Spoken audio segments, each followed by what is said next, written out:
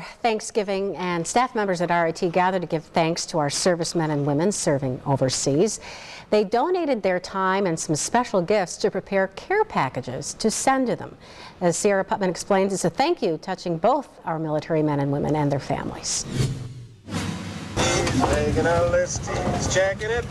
RIT has a list of 60 service members about to receive a special package of thanks this holiday season.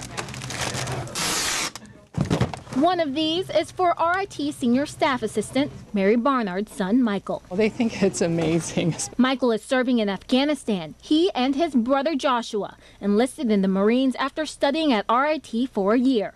They've both received these special thanks in the past. I just thought it was so amazing that RIT was doing this.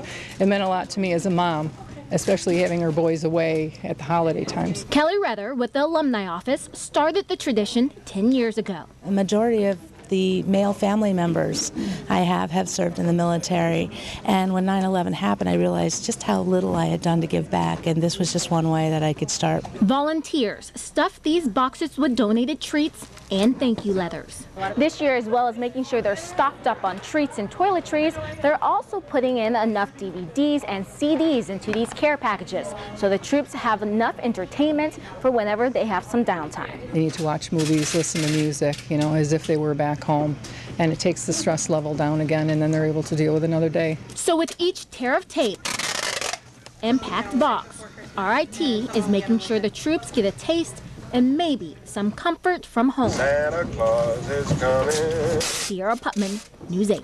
Those packages should ship out by tomorrow. Some of the care packages could arrive for the troops in just a few weeks.